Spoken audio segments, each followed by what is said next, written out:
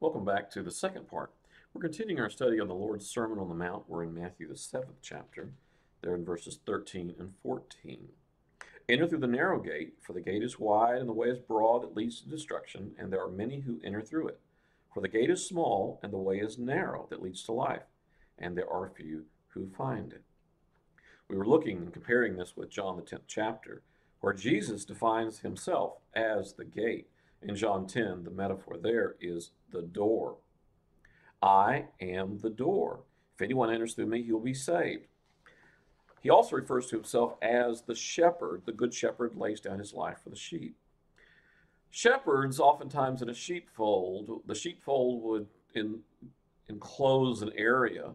There'd be an open space, and oftentimes the shepherds would actually place themselves in that narrow opening so that they were the way into the sheepfold, and they were also the way out of the sheepfold to go out to pasture, illustrated in this passage.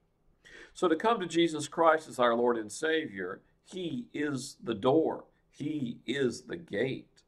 Through the finished work of our Lord and Savior Jesus Christ, we call upon God and He saves us. But that entry is one and only one way, through Jesus Christ as our Lord and Savior. This is also seen in Acts, the 4th chapter, there in verse 12. And there is salvation in no one else, for there is no other name under heaven that has been given among men by which we must be saved. There is only one way to be saved, as defined by our Lord's words in the New Testament. There in Romans 10:13, whoever calls upon the name of the Lord will be saved. As one enters into that gate by calling upon Jesus Christ as their Lord and Savior, that is a hard one. It is a free gift, yes, but there are many barriers to sinners to receiving the free gift. The path to destruction, however, is wide and easy. Easy but deadly. Look at Proverbs, the 14th chapter, there in verse 12. There is a way that seemeth right unto man, but the end thereof is death. People think they're doing the right thing spiritually, but they're just making it up as they go along. It seems right to them, but it isn't right. Have you ever been out in the woods hiking with someone who had a very bad sense of direction? I think we're almost there. I don't think so. I've seen that tree before once or twice or maybe 3 times. We're just walking in a very large circle. Now, that usually is just disconcerting, but it potentially could be physically deadly, having a bad physical sense of direction. Having a bad spiritual sense of directions is eternally deadly. Spiritual choices that we make in this life are eternal. A life in Christ is forever, and aren't we thankful for that? Or eternal destruction to those rejecting Jesus Christ as their Lord and Savior. In other words, any choice besides calling upon Jesus Christ as their Lord and Savior leads to destruction. The gate to eternal life, Zoe, is Jesus himself. Compare John 3:16, for God so loved the world that he gave his only begotten Son, that whosoever believeth in him would not perish, but have everlasting life, to, because there is another choice, not calling upon Jesus Christ as their Lord and Savior, and that's in John 3:18. He who believes in him is not judged. He who does not believe has been judged already, because he has not believed in the name of the only begotten Son of God. This is a binary choice. A sinner either calls upon Jesus Christ as their Lord and Savior and they're saved and enter into eternal life with the Lord in heaven, or as a sinner, they reject Jesus Christ as their Lord and Savior, and that leads to eternal destruction. That is what the Lord is saying early in his ministry in the Sermon on the Mount. In Matthew, the 7th chapter, verse 14, it indicates, and there are few who find it. Why do so few find the free gift of eternal life? Romans 6:23.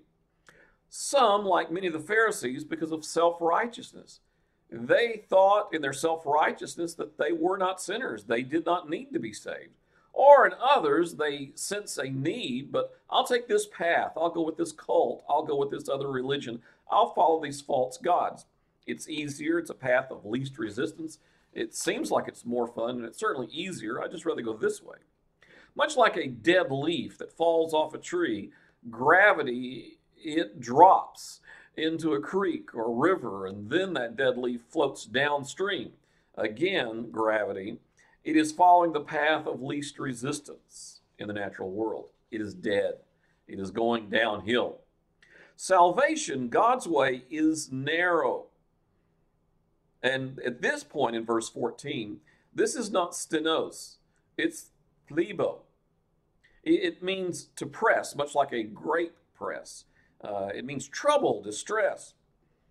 As the Lord calls us to enter through him, the narrow gate, Jesus Christ as our Lord and Savior, he does also call us to follow him in discipleship. And he warns us that path will not be an easy path because we live in a fallen, sinful world. To be saved, it does take enormous spiritual power on God's part. Thus, salvation by works is impossible for man. And after one is saved, there is one way to live, discipleship. Trusting in Jesus Christ as our Lord and Savior. His two-word definition of discipleship, follow me. We see this in Galatians chapter 2, verse 20. I am crucified in Christ, nevertheless I live, yet not I, but Christ lives in me. The life I live by faith in the Son of God who loved me and gave himself for me. This, the Lord warns us in verse 14, this is a hard path. The easy path leading to hell is easy and convenient. Yes, the gift of eternal life through Jesus Christ as our Lord and Savior is a free gift, but entering into that life in a fallen, sinful world is not an easy path. Many reject Jesus as the gate and following him as their life, but some are saved. Have you personally called upon God to save you? Romans 10:13, whoever calls upon the name of the Lord will be saved. It is the narrow gate, Jesus Christ, as the sinner calls upon him. Not that we save ourselves. We call upon Jesus to save us. God save me, a sinner. Just as the believing criminal next to Jesus on the cross called upon him. And the Lord told the believing criminal on the cross, today thou wilt be with me in paradise.